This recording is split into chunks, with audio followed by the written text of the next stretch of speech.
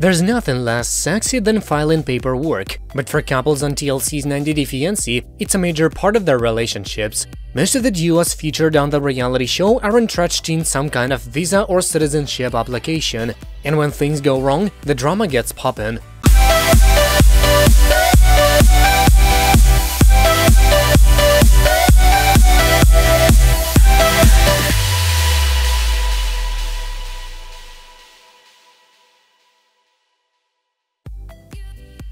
So far, we have watched Kenny and Armando struggle to make their marriage license legal in Mexico. We have also seen Larissa Lima be detained by ICE. One couple, however, has managed to find itself in an immigration mess never seen before. American lover boy Andrew and his French bride-to-be Amira were planning a little rendezvous in Mexico. Amira, however, got herself deported, and now her American visa application could be at risk for denial. When the pandemic hit, Amira and Andrew realized they would have to delay the future bride's big move to the US. In order to spend some time together, however, the pair decided to schedule a romantic getaway in Mexico.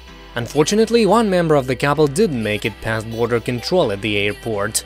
Amira was immediately deported upon arrival. The show doesn't dig too far into the reasons behind her deportation. However, a report by Screen Rant suggests that she somehow managed to leave her passport in France.